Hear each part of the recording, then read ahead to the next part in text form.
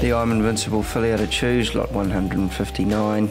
Beautiful filly by the all-conquering leading stallion, and I'm Invincible, the sire of our 2-year-old stakes winner on New Year's Day in Imperatriz. We loved this filly. She's out of a fast mare that was good enough to be group placed in Melbourne. Lovely lineup of sires in this family by Starcraft, out of Redoute's Choice mare, out of an imposing mare, and plenty of 2-year-old speed back in that family. So she was a really good physical. She's got a nice early birth date, and she's a wonderful looking filly. She's got a lovely head, a really kind eye, lovely big ears. Can really see her developing into a lovely race filly.